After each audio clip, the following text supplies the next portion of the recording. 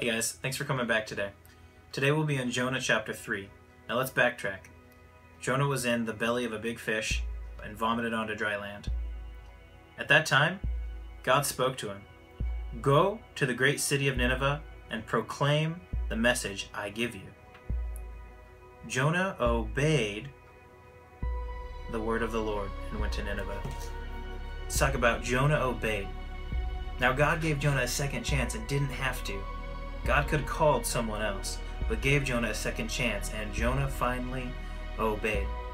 He went to the city of Nineveh, spoke for a long time, and finally the people's hearts were changed. The king himself wrote a decree. It said, "Do not let any man or beast, herd or flock taste anything. Do not let them eat or drink, but let man and beast be covered with sackcloth. Let everyone call urgently on God. Let them give up their evil ways and their violence. Who knows?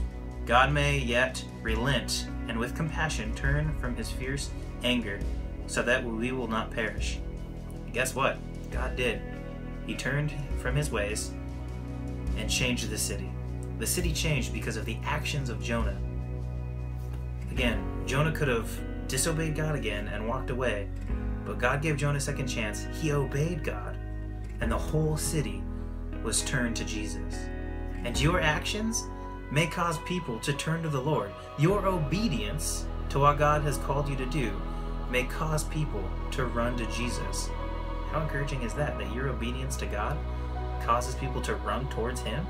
That's what I want for my life. Thanks guys for tuning in. God bless. Love you.